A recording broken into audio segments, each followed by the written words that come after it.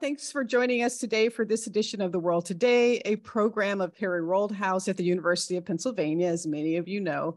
I'm LaShawn Jefferson. I'm the Senior Executive Director here. Today's program is co-sponsored by the Center for Africana Studies, the Marginalized Populations Project, and the Center for Latin American and Latinx Studies. As usual, we are extraordinarily grateful for their collaboration and programming today.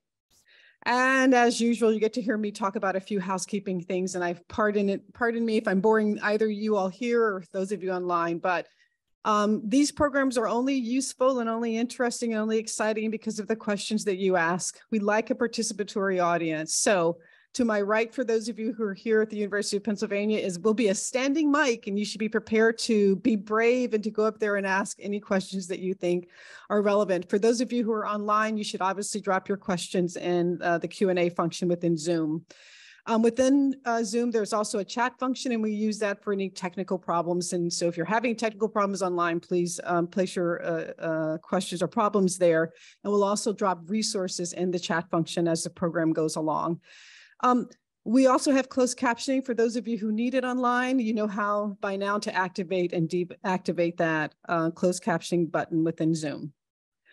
It goes without saying, and yet I will say it anyway, that part of the excitement of these weekly programs in this conversation series is that we get to be among people and learn from one another.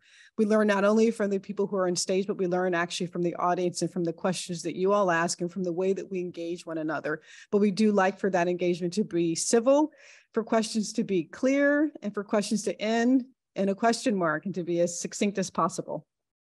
And with that, this week's The World Today will address the political insurrection that occurred in Brazil on January the 8th, 2023.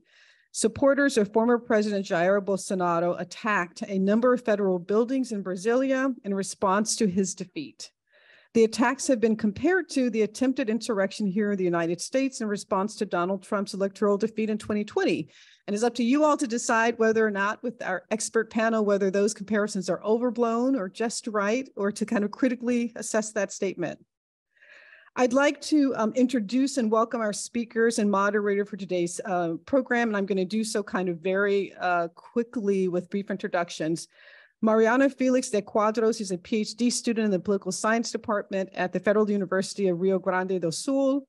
Her dissertation project examines the omission of race and the discipline of political science in Brazil.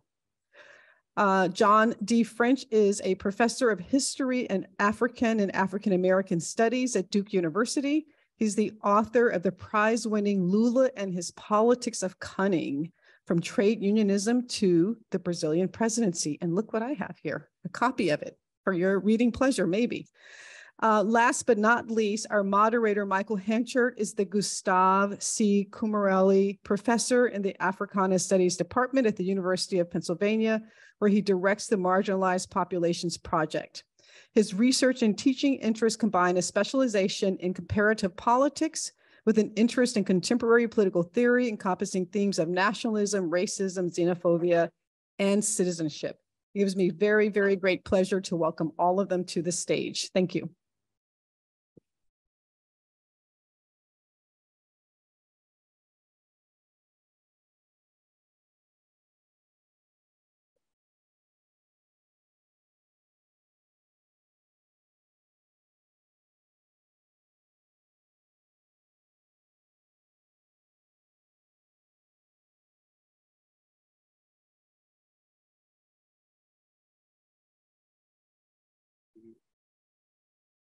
See.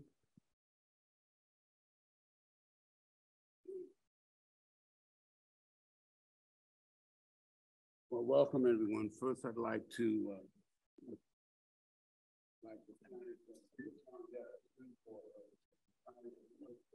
thank LaShawn Jefferson for her kindness in helping arrange this and providing the space and forum for this conversation. Tomas Shatuk, Gabriel Hispanic, and Michaela McNamara for the logistical and administrative support in making this event a reality. Thanks also to Center for Africana Studies and the Center for Latino and Latinx Studies run by Dr. Tulio Folletti. I won't reiterate the introduction Our format is a hybrid format between fielding questions from a virtual audience as well as the in-person audience. We'll start out with about 20 to 25 minutes of questions and interaction between Professor French and myself, as well as with Mariana Felix, who will be delivering a statement in Portuguese that will be translated by Jessica Agnelli, who kindly agreed to provide the translation for us. To get started, Don and we've known each other for some time. And the first thing that came to mind for this discussion and thinking about Brazil and its implications for thinking about right-wing authoritarian populism is a quote from Karl Marx's 18th Brumaire, where he writes, "All great historical facts and personages appear twice. The first time as tragedy, the second time as farce." This is from the 18th Brumaire. And I was thinking about this today to set up the opening question for our conversation to Professor French, is as a scholar with a deep appreciation and insight into Brazilian politics and history, including the Brazilian government's longstanding relationship with the US government, how to explain what appears to be the extreme political polarization in Brazilian society after the most recent elections. Okay. Yeah, well, thank you, Perry Worldhouse and the people that made this possible, and to everybody that's in the audience here and online. I would say that there's a lot of talk both in the United States and in Brazil about polarization. And to be honest, I don't completely buy the notion that polarization in and of itself is a bad thing. There's a kind of an ideal that if everybody was muted and sufficiently unenthusiastic about politics, that would be a good thing. But actually, I don't actually buy that premise, because the fact is there's many problems that need to be solved. In terms of the question about the polarization, the election that just happened in Brazil it has a number of features. Lula has returned to power after having served twice and having won, come in either first or second with his candidates in 8 elections in a row. I mean, it's an electoral phenomena, what's happened in Brazil. And what I would say is that the polarization actually was much, much worse in 2015 and 2016, when the center-right parties, with the support of elements of the US government, impeached a democratically elected president illegitimately. If you're looking at the level of mobilization and polarization, 2016 saw 2.5 million people demanding the impeachment of the president, even though there wasn't a legitimate basis. And it's that period of polarization that stretches from 2013 to 2016 that resulted in the replacement of a democratically elected president with an illegitimate vice president, who then announced a policy that completely opposed. Yet that was not considered. That was the actual polarization. Now, Bolsonaro comes out of that polarization. But on the other hand, if you're asking about this past election, I would not say this past election was as polarized as Brazil was at the height of the impeachment drive, which ended 13 years in which the center-left and left-led government, undertook major changes in Brazilian society. So polarization, we can talk about it one way or another, but it's important. People want to talk about Bolsonaro as bad, but they don't want to talk about the issue of whether the illegitimate impeachment in the second year of a newly reelected president, Dilma Rousseff. Okay, all right. So there are limits to the comparison. You said limits to the comparison, sorry. How do you explain then Bolsonaro's rise to popularity and political power? And as we talked off stage, he had no political party apparatus to speak of, no social movement supporting him, and he was viewed by many as an intemperate rebel, prone to speaking out of turn and acting impulsively. Now that he seems to be on an extended stay in Florida, what do you think is next for Bolsonaro and his followers?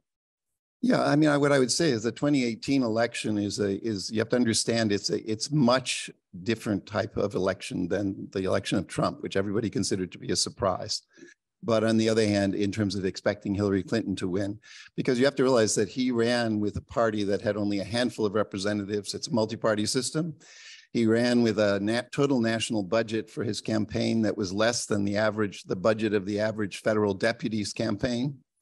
He did it with no support from any of the other parties and all of the political machines in the states. Right. And the fact is, and he was a figure who had spent, 7 successive terms in office as a really, as he said, the lowest of the low clergy, completely nothing, a person given to extraordinarily prejudiced and, get attention for being folklóricos, they say, but very folkloric in terms of being extreme, tortured, in favor of torture, spitting on the statue of a federal deputy that was killed by the military regime, calling for the assassination, the execution of the president, Fernando Henrique Cardoso, and so on. And that's what he was famous for. And although everybody kept saying he should be prosecuted or he should be punished, the Chamber of Deputies never did it. And he wasn't a big shot. He was his votes ran between 80,000 and 100,000, mostly among Insurrection in the area of military, military families and things like that. So, it really was, and I will say, I'll quote Flavio Bolsonaro in 2022, and he said, and he's absolutely right, it was an improbable victory, against people who had always made fun of him and never accepted the idea was somebody who threw back his shoulders and rejected all the rest of the political class, all of the media, all of their opinions and everything else, and that was precisely, it was a turn of the mass of the electorate across regions, especially except for the Northeast, the poorest region, across Brazil, across the social classes, across Black and white, that gave him a surprising. We had 19% in the polls going in, and got came in close to 40% in the first round, and then won with 56% in the second round. So it was a completely. Now this is not the only thing I'll say before we return to it is that. These sort of elections, like what happened in 2018, an election of rupture, is not new in Brazil. In 1989, there was an election of rupture in which Lula made the second term, lost by 9%, and all the parties that controlled all of the governments and all levels of government couldn't get a single person with more than 5%. There's a volatility out there. And 1960 was the same thing, an election that was a surprise election in terms of somebody who came out from nowhere without much party support. So there's a volatility, and that's really quite different than Trump. With Trump the Republican Party is a political machine that's deeply entrenched and so on. So I guess part of what you're saying is that there are certain limitations in the drawing these parallels between Bolsonaro and Trump. At the same time, the cult of the outsider, which was part of the discourse of the insurgent right in the United States, it seems like that has at least some parallel in the case of the insurgents of Bolsonaro. And probably to make the distinction, the insurgents of Bolsonaro versus the insurgents of Bolsonarismo, to the extent there is such a thing. Yeah, you have to consider, if you're going to compare the rhetoric of the two men, there's obviously certain common themes, and he certainly has courted the idea Bolsonaro has of being the Trump of the tropics and all of this. Right. But on the other hand, I would say, all I would say is that if you're actually looking at the level of rhetoric for sheer, obstinate, impertinent, outrageous rhetoric, his rhetoric is radically more extreme than Trump. You know what I mean? There's a difference between calling for a policeman to bang the person's head when you're putting him into a police car, which Trump has done, versus calling for, breaking the bones and torturing people who are suspected of drug trafficking. And there's many examples like that. So I think the rhetorical things, the extremism, there's much more extremist rhetoric. On the other hand, he doesn't actually represent, and this is the whole point. We can talk about what his support is, but he doesn't come from a deeply entrenched social movement or a deeply entrenched things. That's what's being born now since his defeat in the election. And I think we'll turn to the insurrection at some point, what people are calling an insurrection, which is actually giving it a greater grandeur than what it was, which is a riotous vandalism against 3 of the main buildings after the inauguration of the president. Unexpectedly on a weekend when no one was in the building, in the buildings. Contrast. Well, actually, this next question is actually for you, but also for Mariana Felix. The discussions or practices around racial and gender equality in daily life changed that radically in Brazil under Bolsonaro. Mariana, I think this would be a good. Hi, everyone. I would like to thank Professor Hanchard, LaShawn Jefferson, and the staff of Perry Road House for the opportunity to discuss such a crucial topic and the panel with Professor John French. Após a presidência do Bolsonaro, muitos jornalistas, pesquisadores e jornalistas mencionavam a importância da gente separar, né, o que era o Bolsonaro enquanto indivíduo do bolsonarismo como um fenômeno social. In the aftermath of Bolsonaro's presidency, many journalists, activists, and scholars have emphasized the need to distinguish Bolsonaro, the individual, from the social phenomenon of Bolsonarism.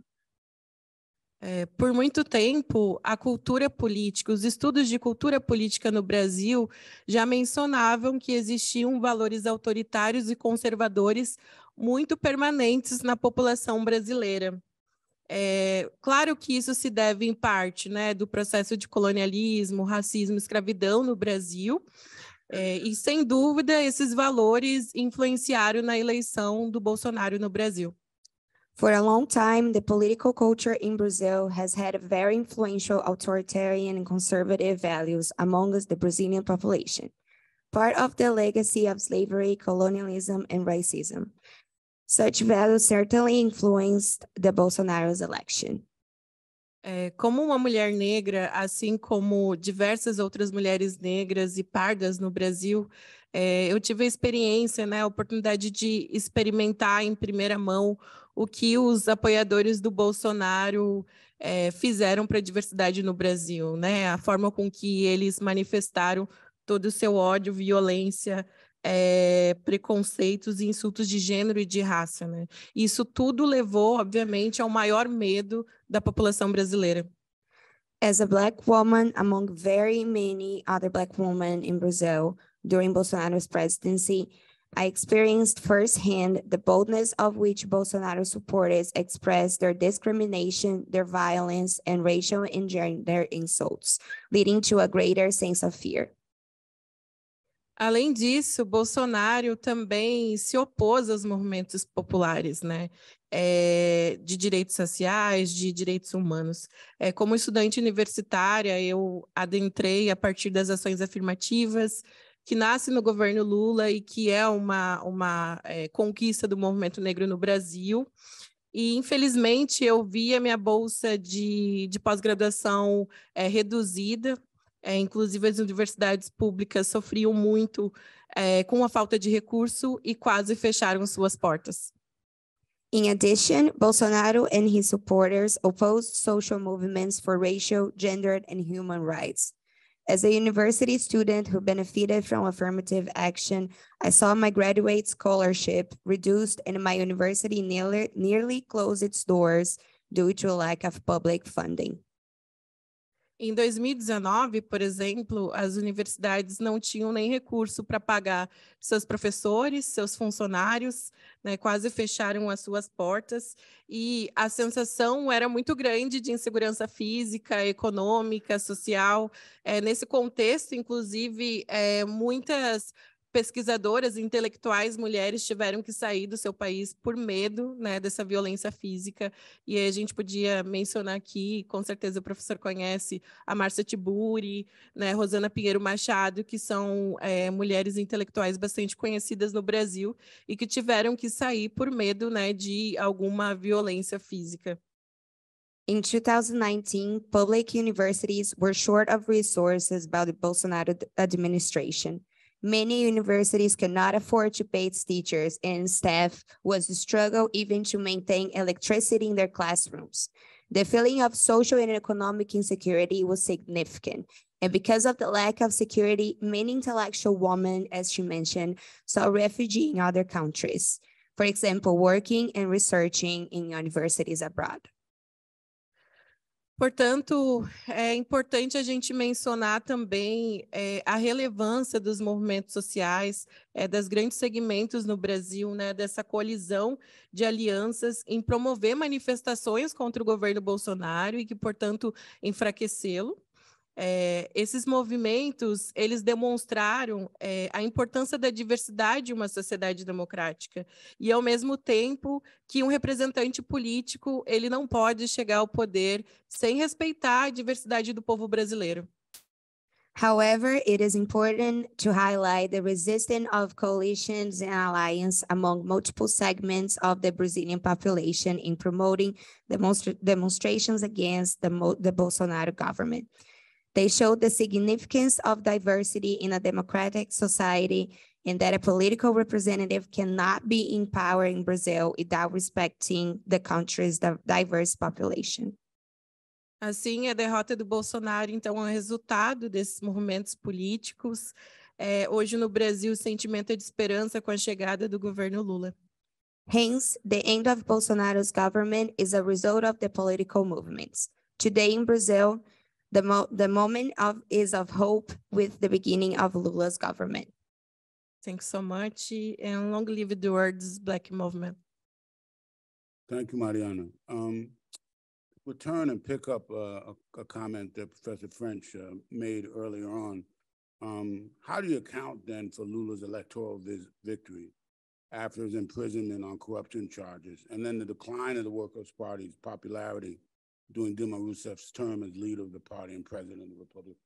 I think actually, I'm not sure how many people in the audience know that backstory, but it's a very interesting one. Yeah, I mean, what I would say is the 13 years of I wouldn't say a leftist government, but of a center-left government, because all Brazilian governments, the political have to have the support. The left at its height never had more than a third of the Chamber of Deputies, never had more than a fifth of the Senate, usually less, never had the majority of governors. Lula has a degree of popular appeal that is way, way beyond that of the organized left in all social movements. That's one of the remarkable things about Lula as a figure. People in all of the elections in which he has run for office, all of the votes of all of the leftists, counting it generously, including people that we really aren't that leftist, were never more than 30% of his vote. So he has this enormous, he's actually built up since he emerged as a figure in 1979, he's built up, firstly, everybody has lived with and knows Lula, whether you like him or you don't like him, but he's also created this special set of ties. And you can hate, some of the people who vote for him don't like the PT at all. The PT is a leftist political party with a degree of cohesion and things that's quite unusual. It's the largest leftist political party and the most active one and successful one.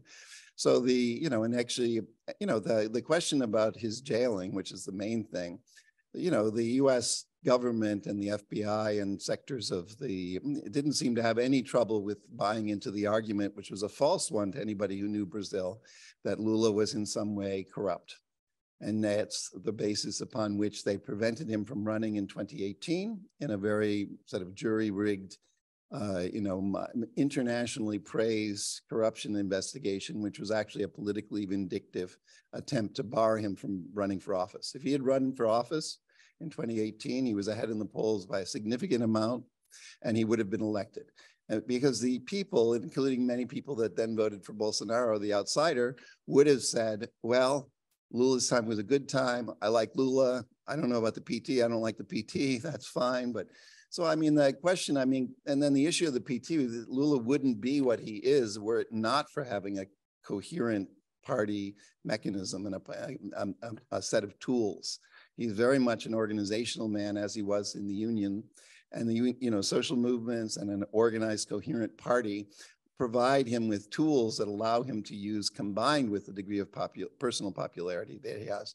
But he's not, so when people talk about the decline of the PT, first of all, the PT has about the same percentage of deputies. It's hardly surprising in 2016 when the entire media and the national television networks were saying the PT is corrupt, Lula is corrupt, and so on, that the vote went down on the PT.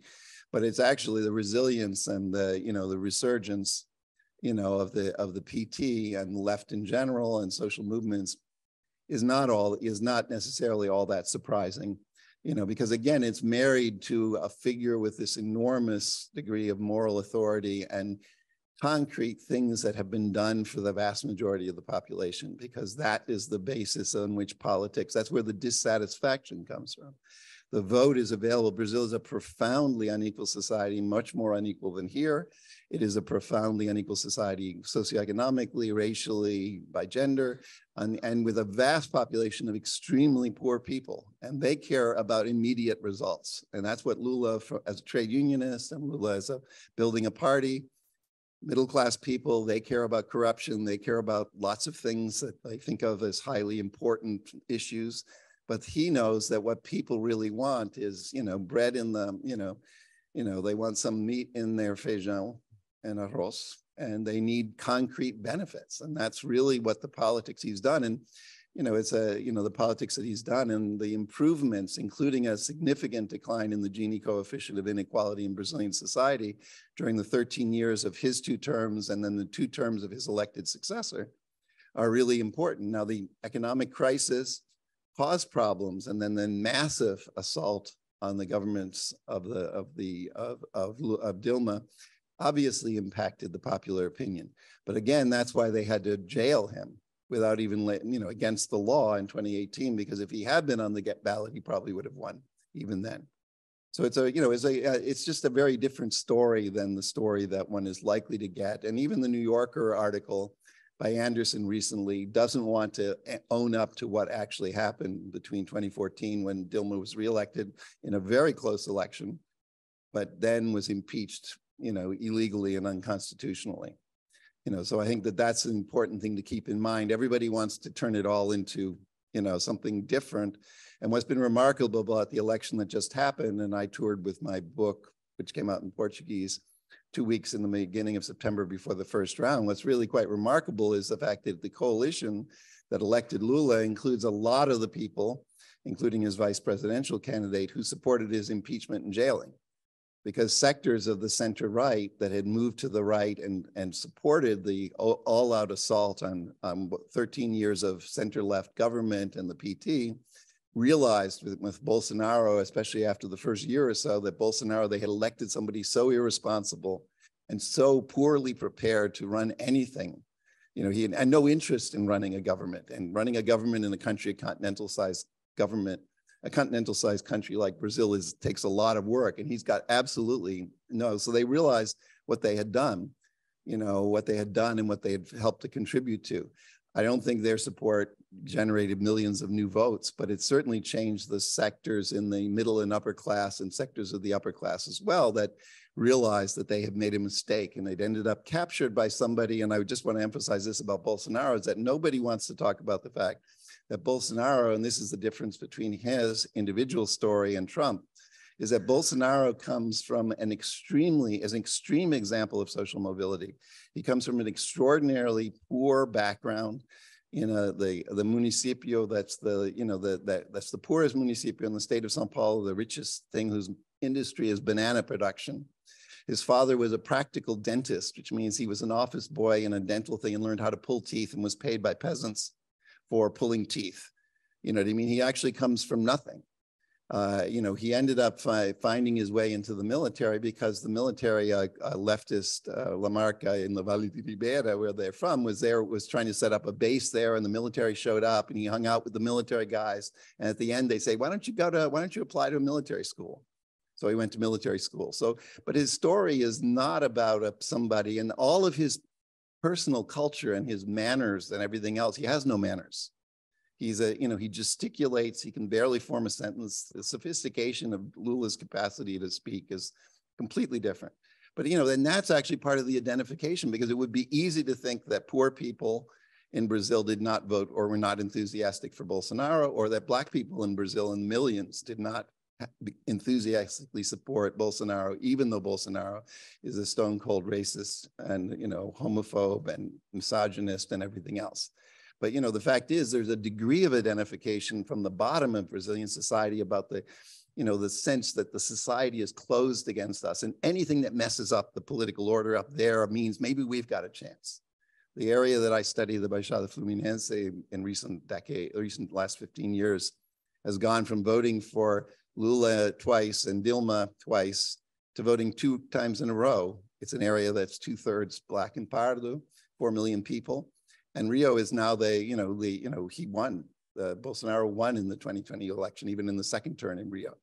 So, and I'm not saying it's just popular sentiment, because there's also his alignment with militias and things, and controlled voting and a lot of other things that are part of the texture of the life of the poor and the marginal, which doesn't get talked about. But I do think it's important to recognize that Bolsonaro has the capacity for people to identify with him, precisely because he talks just like everybody's. This is the joke in Brazil. Everyone says everybody has the uncle at the churrasco, at the barbecue on the weekend, who always goes on and on and on with his horribly backward, uneducated positions on things. I love the military regime. Torture is good. We should kill the criminals. What's wrong with, why are gay people all of a sudden, why aren't we persecuting them? Whatever. You've always had those people in all social classes. And that actually is what was potentialized by the emergence of this figure in a context of a disillusionment with an attack on the left and a disillusionment with the center right that, was just as corrupt, if not, actually more corrupt than the people that were impeached. And then when that was revealed, it left their voters with no alternative, and they went for Bolsonaro. Mm-hmm. Got a question from our virtual audience here. For John. Can you expand on your views on the illegitimacy of Ms. Dilma Rousseff's impeachment, given the due legal process it went through? Isn't taxing a proper legal process, quote unquote, illegitimate, a fact on itself cause for polarization? Wouldn't the avoidance of the Workers' Party to recognize the major corruption scandals they helped promote to be an important driver for such insurrection in the country? There are a lot of assumptions packed into Well, no, I mean, I have no problem. I mean, I would say, I wouldn't call it a coup d'etat in terms of a military coup d'etat. It's a parliamentary coup d'etat.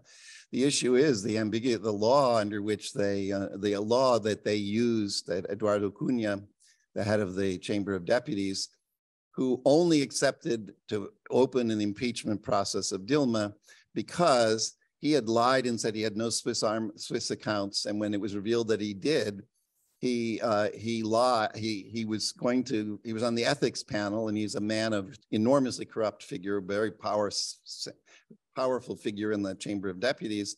And he said, if the PT doesn't vote for me not to be found guilty in the Commission of Ethics, the Ethics Commission, I will open the impeachment of Dilma. So he selected the random one, 20, 30 of them before he had rejected because he was busy impeding the government. But so, the conditions about it in the law that they used was a law that was about impeachment, a very unclear law that was from the early 50s when Getulio Vargas was not liked by, say, important sectors of the thing. So it's the business about having told the banks to make the payments for things and then we'll reimburse you afterwards. Every single prior president had done it. Every single governor does it. Every single city council, every city government does it. The pedaladas fiscais, which was really the only concrete thing. And there was not a single thing about corruption in the impeachment petition that was accepted. So, we can talk about whether I called it illegitimate. I wouldn't call it a parliamentary coup or an illegitimate, impeachment. That's a matter of of opinion. But again, like I said, it's still a touchy issue. Lula didn't insist that anybody say they were sorry that they supported his jailing or that they supported impeaching Dilma, because he's a big enough politician and they all need him, and he's willing to be a broad unifying figure. So, I don't think that our disagreement about the impeachment wouldn't necessarily mean that we're not on the same side with the questions that are produced by the person who just asked them, which at least gave me a chance to clarify. Right. Okay. We got a gentleman, I guess, wants to ask a question. We'll start mixing up, trying to get this to be. I wondered how much of this is a question of personalities, because I think back to when Bolsonaro was running against Haddad. And everyone I spoke to thought Haddad was terrible. And so it was sort of Bolsonaro won by default. And, you know, with Dilma, you know, even the most right-wing people I know thought, well, no, sorry, the most left-wing people I know thought that Dilma was just incompetent. And so how much of this, if there had been a good, you know, for example, again, going back, when Alckmin was running for president, he was regarded as the most boring, bland candidate that could be. So if we had had a good centrist candidate, would any of this have happened? You know, and I suppose my question is really, you know, how much of this is all about personality versus policy? Well, I mean, I guess I like the question. No, I like the question, but you know, people don't want to study. People aren't interested that much anymore in studying electoral politics, and somehow or other, if you say it's about personality, somehow or other that means it's not about other things as well. You know, what I would say about, first of all, you know, Alckmin, who's the vice president of Lula, he was the governor for, you know, 2 terms in the state of São Paulo, the richest and most powerful state in the country. He ran twice against Lula. The last time he only got 5% in 2018, and his previous time he was defeated. But he got a really good vote. I mean, the issue of the fragmenting of the right, the center and right, and the emergence of a far right group, that was the path for that was opened up by the impeachment and the radicalization of the process of going after Dilma. Now, there's lots of things you can say about Dilma. Nobody, including the people, ever thought that Dilma was corrupt. Dilma was a manager. She was not a, not a bad president, but she wasn't a political animal. You know what I mean? And being a political animal like Lula is something that, you know, obviously it helps to have the capacity, somebody who just loves to live and breathe politics and people and relationships all the time. So there's an extraordinary personal capacity, but I don't believe that if it had just been, Sergio Fausto, who I met in July, who's the head of the Fernando Henrique Cardoso Foundation, he was interviewed in 2018, and the person, because it was Folia, and it was saying, who could win against the, because Lula, it was always Lula and Bolsonaro, because Bolsonaro had a support in it's a 2-round election. And why can't somebody from the center right, why can't they win? And and he said, and the person said, well, couldn't somebody with charisma come, beat them or something like that? And he said, look, nobody, who's the politician that has charisma in Brazil? The only person who has charisma is Lula. And it's true. I mean, this spontaneous appeal and this capacity. I fantasized when I was there for 2 weeks doing my book tour in 5 states with a number of audiences about if you had had a meeting between Lula and Bolsonaro, when it came out, Lula would have been all, oh, my friend and whatever, and he would have just been sputtering because he wouldn't know, he doesn't know how to do interpersonal interactions other than bravatas and like shouting and and being he's very, so I don't know, I mean, personality I think makes a difference, but Lula would have been liquidated. People expected him to be liquidated when he was jailed and things like that, and people expected that the reservoir, I mean, Haddad, who was the Minister of Education and a very good Minister of Education and also another minister and then mayor of Sao Paulo, he substituted for Lula in 2018 and did very badly in the first round because nobody knew him. In the second round, he got 46% of the national vote, which wasn't bad against Bolsonaro. And, I mean, he's probably the most likely person to be the next PT president or PT presidential candidate, but certainly he wasn't known. Although that didn't make, the idea that Haddad was bad, I didn't know anybody who did. He's a university professor. He should have been perfect for the middle and upper classes, maybe a little harder for the lower classes to identify with him.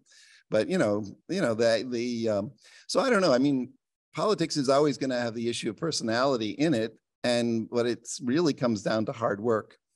And, without his party, Lula would not have survived. And without the political capacity to build coalitions, to create what I call from the trade union forward, spaces of convergence across difference. This is the essence of what Lula has always done. That's the nature of his politics, which doesn't mean he's not prepared to get involved with fights, including a sequence of 3 very militant strikes and the jailing. It's not that he's whatever, but that he's always about trying to, trying to create the broadest possible range of people that relate to him, with the idea of creating, the possibility of something that might be able to make change. So I don't know. I agree with you that opinions about people, vary a lot, but I do think that it's too simple to think that, if only whatever. That's what happened to the center-right parties. They had nobody. Just like they in 1989, all the parties had nobody to put up against two outsiders, Collor, who was a nobody, and Lula. Let's try to squeeze in a few more questions. One for virtual, then I'll get to you. This one is for Mariana. I'll first say it in English. Could you amplify your description of the role of social movements or popular movements now within the context of the Lula administration? Você pode ampliar sua descrição do papel dos movimentos negros, movimentos populares agora no contexto do governo Lula? Então, acho que a primeira questão da importância dos movimentos populares no governo Lula é a questão de dar respaldo político para o governo. Né? A gente assistiu um governo da Dilma onde teve o enfraquecimento de um diálogo com os movimentos sociais, isso inclusive foi ressaltado muito. Eu vou parar para você traduzir. Para um pouquinho, ela pode. Tá bom. Ok. Você pode traduzir para ela? Fala tá. Você já falou, eu não consegui. Ok. She said that the role of popular movements now is to give support to the Lula government, because in the case of the Dilma administration, there was a breaking of the dialogue between social movements and the government, which weakened it. Isso.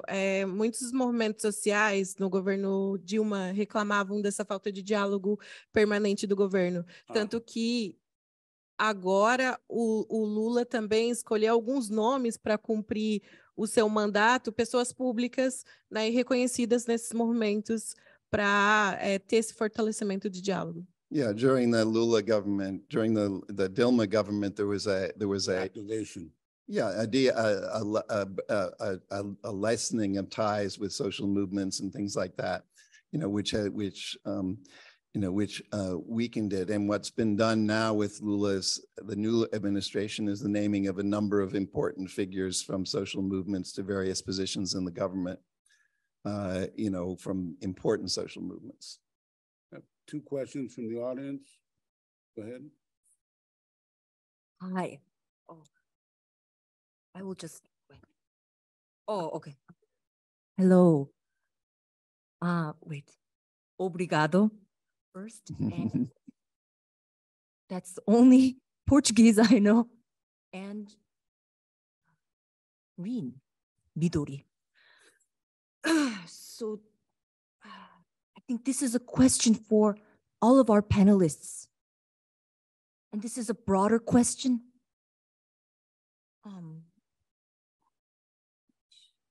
Because I'm a student of, do we have to introduce ourselves? No. Oh. And you, yeah. Oh, okay. Hi, I'm Soyun. I'm a master's student at the Graduate School of Education at the University of Pennsylvania. Yeah. Yes. Oh, okay. And okay. My question is about how does this current moment, fall within this conversation of, there's this concept of the West and the rest in terms of, like developmental theory and globalization, and localization. So I'd like to know your thoughts on how this moment falls within that framework. Thanks. That's a good question. One of the questions, the themes that John and I talked about offline, actually, you had something to say about Lula's positioning within the context of the global South. Yeah, I mean, the government of the Workers' Party and Lula's government was never supportive, was always a strong supporter of as are the Brazilian government at various points in the 20th century. Reject the international economic system, and the international diplomatic system is very much controlled by the North Atlantic countries plus Japan and a handful of others.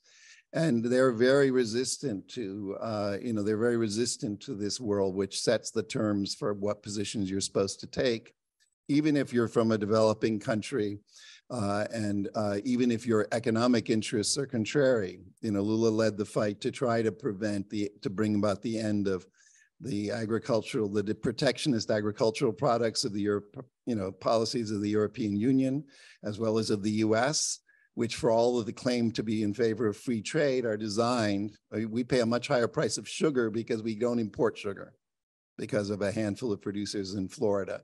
So the issue of South-South solidarity, and that's also the idea of the BRICS, Brazil, Russia, India, and China, and South Africa, which is also a diplomatic thing. And right now, the most important particular case, which the Europeans and the US are putting pressure on, is the fact that the Brazilian government and Lula, even on the eve of the war, are not supportive. I do not agree with the US that the war in Ukraine is a good idea, or that this is how we should redefine the entire political and diplomatic system of the world.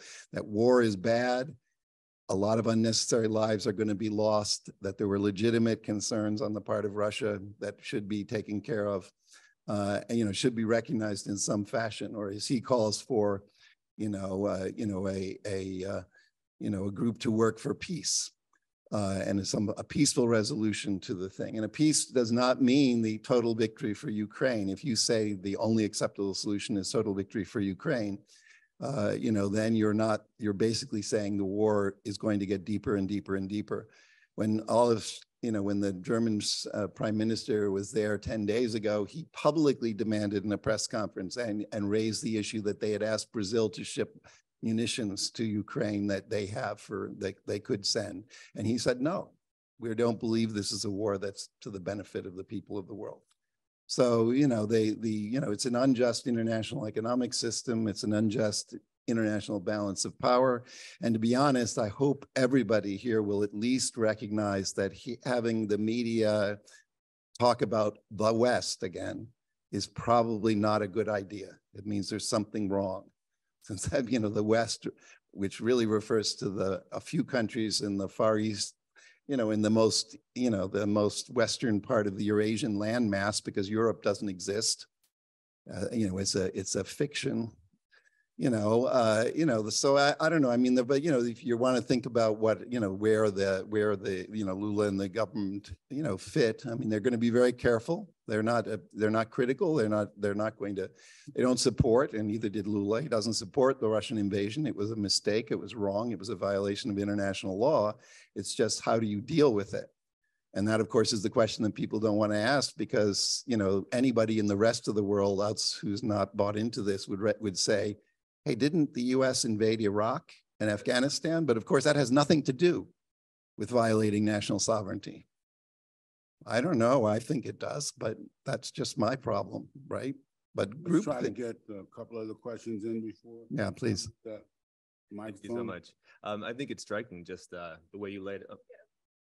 Striking the way you laid out the positions of this government, and yet how warmly they were received on the most recent visit.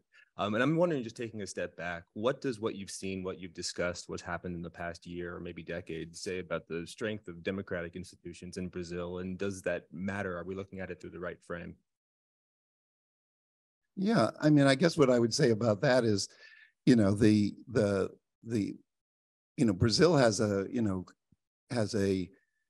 let's put it this way, Brazil has a very different political and institutional system. So, coming out of a 21-year dictatorship and then the new constitution of 1988.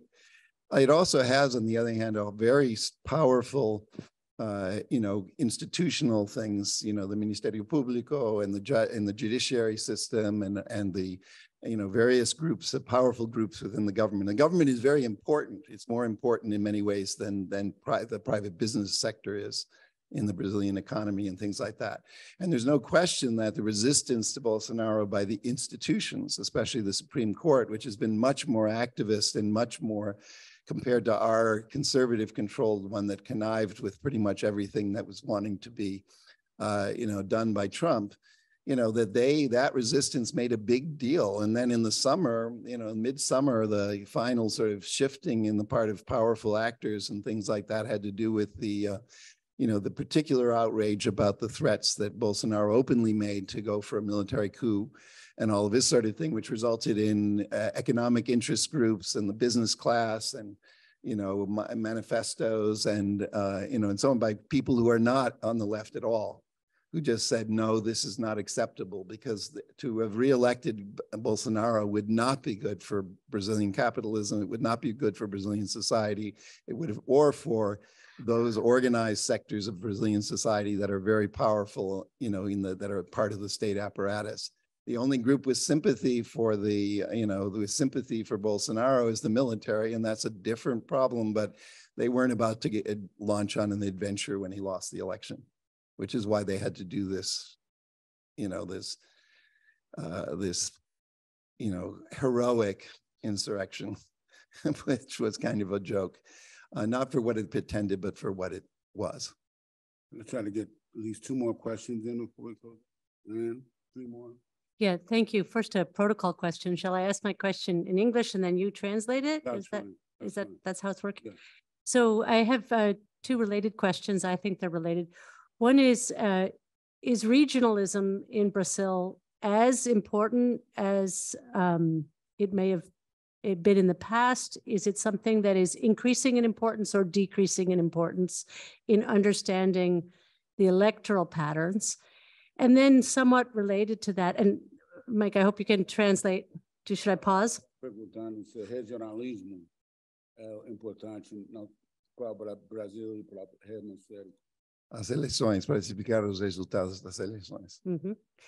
And related, do you see polarization in Brazil as something that people in the United States should understand by comparison to our context, or should we understand it differently? Okay. I'll answer the last part, and then I'll leave the regionalism question if someone else wants to address it. I mean, we have to realize that the Brazilian political system is a multi-party system, and it is not based upon the idea of any sort of ideological consistency. All of the parties that signed up with Bolsonaro, who claimed to be totally against parties, but to survive and avoid impeachment, was prepared to turn over all of the resources of the federal government to the federal deputies and senators to win the votes of their vote and support, so he wasn't impeached for what he did during COVID. And the fact is, all those parties are the parties that are called physiological parties. They care about the practical things, who's got resources and who's got whatever. All of them, all of them, as soon as Lula was elected, they always want to be on the side of who's in power. So almost every single one of them went over to Lula immediately. You know what I mean? Including the head of the Senate and the head of the Chamber of Deputies, that the PT then supported their reappointment, even though they were the Bolsonaro people. The idea that there are ideologically consistent politicians, the great strength in Brazil that prevents it from having problems is you've got very practical people that just want to know, the famous joke about it from the 50s, between Das Kapital by Marx and the Bible, which do you choose? And the senator says, the Federal Registry, the Diário Oficial, because that's where contracts and appointments are. That's what I care about, which means it's actually a good thing, because ideological polarization, which is what we actually have in the US, that is coherent and structures the political system and structures the falsification, through gerrymandering of the results of elections, that is something that doesn't happen in Brazil. And that actually is a good thing. Good question. Regionalism. Okay. Posso responder? Com certeza, a questão do regionalismo, inclusive para a integração latino-americana, né? O Lula é reconhecido mundialmente como um líder que busca sempre participar de reuniões internacionais. Ele também sempre foi muito convidado para essas reuniões, né? Então, a eleição dele significa, sobretudo, também a retomada de alguns organismos internacionais que foi esquecido no governo Bolsonaro, até porque a gente não tinha um projeto de política externa, né? Esse projeto de política externa foi totalmente esquecida, e agora com essa eleição a gente pode ir aí pensar. Eu vou fazer a tradução. Lula is world renowned, he's known, he loves to hold meetings and events, and he loves to broker alliances, not only within the region, but across the world. Exato. E aí, só para finalizar mesmo, para além disso também, da figura no sentido política, no sentido dele representar para além do Brasil, né? Eu acho que o Lula também chegou num nível que ele é uma referência para além de dentro do Brasil, mas para o mundo também, né? And Lula is a reference for Brazil. And well known beyond Brazil. Oh, hi. Hi, thank you so much for this wonderful talk and panel. I think my question sort of piggybacks on two of the questions already, because I teach a class on international organizations in Latin America, but I can just maybe you can expound a little bit. So I also had two questions. The first question, and maybe you answered and I just missed it, but to what extent was that insurrection, was there a transnational component to that, where you might have seen right-wing groups from like the United States or other countries? I know you just said the nice difference between the ideology here being stronger in the US versus more of this pragmatism, but still, I wonder to what extent might have there been transnational conservatives fueling that? And then secondly, piggybacking on the question about the West and also about regionalism, could you expound a little more and talk what you think the role of Lula's administration in Brazil might be in terms of being, because I know he's trying to maybe revitalize UNASUR, or, what might be the role within the OAS or UN as well, or, will he try to posture to become sort of like that regional hegemon? Thank you. Why don't we take one more question and then. No, I'll wait. No, you go ahead, that way we can. Okay, we have plenty of time. So we have until 5:15. So we got 17 minutes. And I'm worried about combining the questions because we've got excellent questions, but I'll add mine on anyway. We can just keep a list. And my question really is for Mariana, and then potentially for John as a second response. I was very curious that you pointed out that during Bolsonaro's presidency, there was obviously a rise and an increase of what I would call intersectional hate, right? So against women of color, against. Oh, right. Então, estava bem interessado na sua observação sobre o crescimento de ódio e ódio interseccional dentro da população brasileira. And so I wanted to get a sense from you of one, how you expect that things will change now and why. So that's the first part of it, how and why. Como. And then the second part of it is really, and it's kind of a link to what John said earlier, which is that where do you think within those communities, despite Bolsonaro's rabid misogyny, why was there support within kind of female communities of color in Brazil than for Bolsonaro, given that John has pointed out that, people saw themselves in Bolsonaro. So that's kind of a 2.5 part. Por que houve apoio para candidato tão misógino entre mulheres e coisas nessas comunidades? That's a good question. Ok. Bom, o racismo, a misoginia e o machismo são valores que estão muito presentes em todo o contexto da população brasileira. O que nós podemos fazer para mudar essa realidade é a criação de políticas públicas, né? E aí eu acho que um exemplo bem legal é as ações afirmativas. Você entende que tem o racismo institucional. Racism and sexism and machismo are very central presences in Brazilian society. And one way is to counteract it is through public policy and public works. Yes. Você entende que existe um racismo institucional, que você precisa criar medidas para para alterar essa realidade. E eu acredito muito no papel que as políticas públicas têm e que agora, no governo Lula, nós vamos poder não só fortalecê-las, mas como também criar outras, né, contra o racismo. Inclusive, a lei do racismo no Brasil foi alterada, agora a pena é muito maior. Então, acho que isso é uma questão importante também. Under Lula administration, there are more opportunities now to develop policies and programs directed at altering and basically decentering the racism and sexism in Brazilian society. Ok, acho que é isso, professor. Okay. On the question about electoral results and regionalism, Brazil is the elections since 2006 have shown one particular region, the Northeast, which is one of the two poorest regions, is the stronghold of the vote. Now, the Nordestinos, which is the most non-white part of the country, and is, there's, it really, a lot of prejudice in Brazil is organized, even though it is racially hued, it is organized around against Nordestinos who migrated, including Lula's family, to the south, to the whiter parts of Brazil, Rio and Sao Paulo and so on.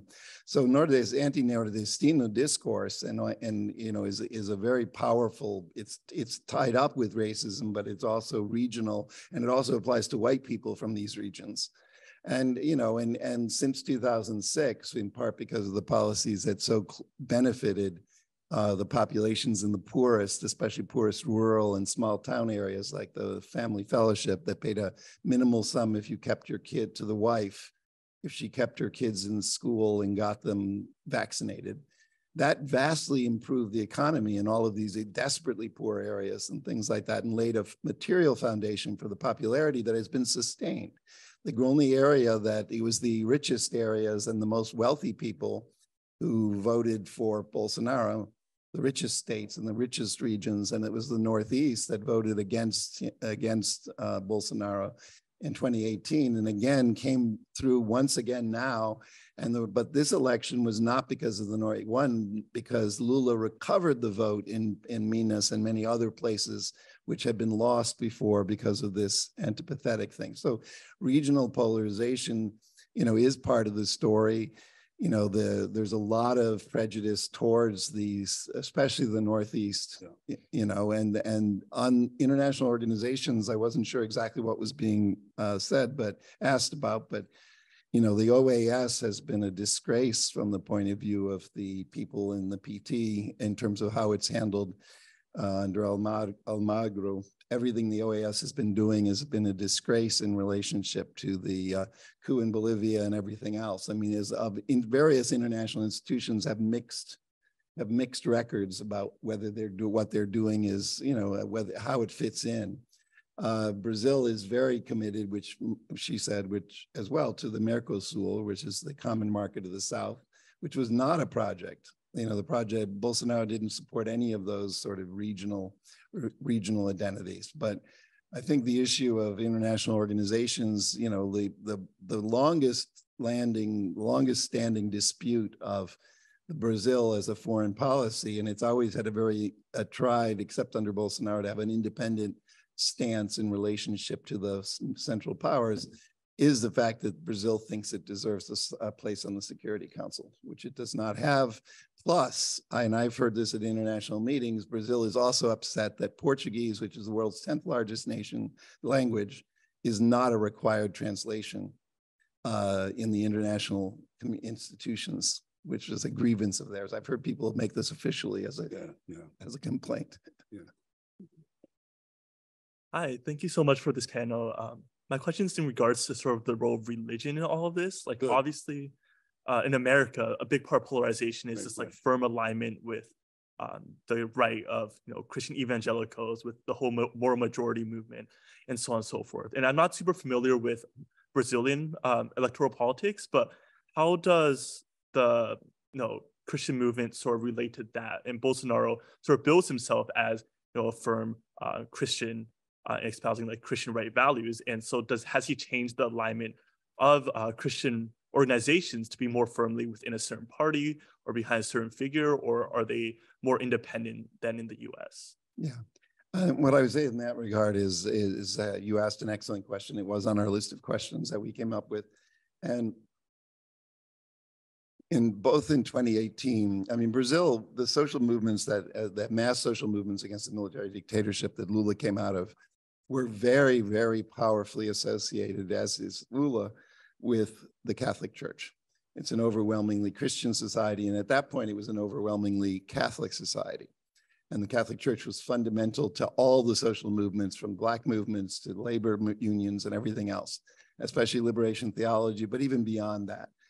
And on the other hand, one of the things that's happened since then, beyond the Catholic Church under the Polish Pope cutting back and beginning to sort of make appointments and curb the left of the Catholic Church, which was a majority in the 70s, the other thing that's happened is that Brazil now is a 40% Protestant society.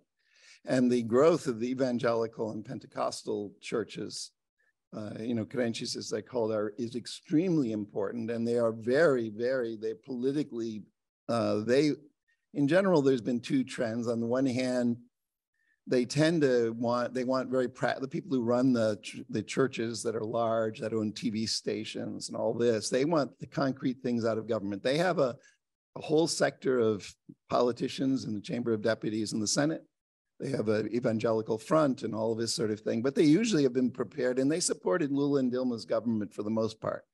But in the context of the crisis that began in 2015 and 16, when you get to 2018, especially with the wide circulation with WhatsApp and cell phones having become universal, they very much, and especially some of the most powerful evangelical leaders and things like that, really were able to sway their population, and their base of support is the popular classes, and especially women, and especially in poor areas. The only new constructions you'll see in the Baixada are large churches of the Assembleia de Deus and all of this sort of thing. So it's estimated that about 70% of crentes in 2018 voted for it, and probably about the same percentage about the same percentage. On the other hand, a study done in the Baixada that's going to come out next year, a survey of 1,500 people according to their religious beliefs, and also asking then about public policy, everything from abortion and gay marriage to affirmative action, social redistribution of wealth, whatever, actually doesn't show that the preferences are so radically different among rank and file crentes and rank and file Catholics. The only group that is actually, the only group that actually is most consistently in favor of what perhaps this audience would think of the bright policies are the 15% that say they're not religious, and they support all of the things. But in general, it's not a radical, the making of the crentes. There's a lot of prejudice among intellectuals in Brazil towards crentes and believers, and a lot of anti-crente, discourse, which is really not but it's I wouldn't say it's the same as here. And they pretty much, except for a handful of them, fallen silent because basically they need to find their way back, because there's things that Lula's government can do for them. You know what I mean? Which doesn't mean that they're not, part of the insurgent far right, fascistic sort of mass movement that they're trying to build. And that's what the so-called insurrection was. It wasn't an insurrection. It's that they had done these encampments, which weren't very large, for months in front of the military headquarters, demanding a coup. And, how are you going to end it? And they had to end it with something. And if they didn't end it, this is essentially a cadre building sort of a thing where, people don't think of the Bolsonarismo as not the same as Bolsonaro. Bolsonaro did not convoke people. He did not lead the resistance. He did not call for these encampments. He was silent for 3 days. Very different from Trump's role as the man who organized the entire thing to be done on the day when it would actually stop the process. But the people that are building this far-right movement, they have to figure out how to end it. And it's better to end it with a bang, even if it's a bang that, where all the Bolsonaro politicians that were elected and governors all came to the Capitol and said, oh, we support democracy and all of this, because they need their movement to have some real, to have achieved something, in the same way that the martyrs of the January 6th here are we're going to be living with them for the rest of our life. The 800 or so people that are being prosecuted. There's about 1,000 are jailed in Brazil right now. Although much more, people are being much more, bank accounts are being closed of the people who finance the buses and so on. Question? Right. Yeah. My question more broadly is, where does Brazil go from here? So do you see a return of Bolsonaro, or indeed Bolsonarismo, and like how we have to deal with those implications for coming times? And then also, how do you begin to resolve this issue of polarization? You've talked about polarization sort of being maybe even a non-issue, or what does that look like in the future? And how do we see that development, especially now that Lula has taken office? Is that decreasing, or? Yeah, what I would say is that on the issue of polarization, the aftermath of Lula's victory, and first of all, there's one thing about the two rounds. The first round, Bolsonaro didn't come in first. Every election since 1989, the president who controls the central government, because of the resources he can put into the networks of political machines that you need to be reelected, always comes in first in the second round, and he didn't. He did gain 3 million votes between the first and the second round, but the very fact that he came in low, was a surprise and said something about it.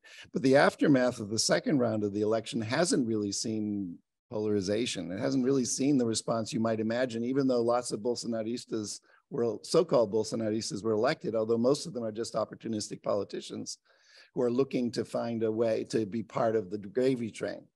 The extra parliamentary right-wing movement that assaulted the Supreme Court, the executive building, and the Chamber of Deputies and Senate, that movement, on the other hand, they actually made it more difficult for the people that are elected Bolsonaristas to support them. But on the other hand, they're building an extra parliamentary movement thinking about where they'll be 10 years from now. If you're asking me, many Bolsonarista politicians and even some of the far right, Bolsonaro is symbolically really important, but a lot of them recognize that Bolsonaro was not a good politician. He's not a capable politician.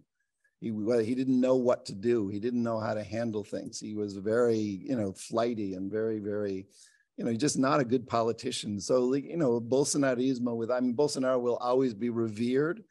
I seriously doubt that he will, assuming he's not found, barred from running again. But I don't think he's got a long career ahead in terms of being a successful candidate. On the other hand, the mass extra parliamentary movement that has gained because he does have real support, and most worryingly in the police forces, especially the military police force, which is overwhelmingly the rank and file are Black and brown people. And things that he's also done his big splash was spreading guns. He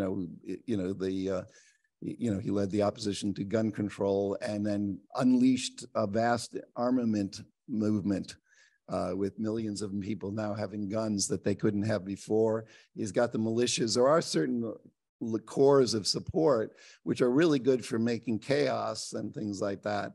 And then you got, but on the other hand, the electoral political aspect of Bolsonarismo, I have a serious doubt. He was in like 15 parties over 27 years as an insignificant federal deputy and didn't really know how to run his government either.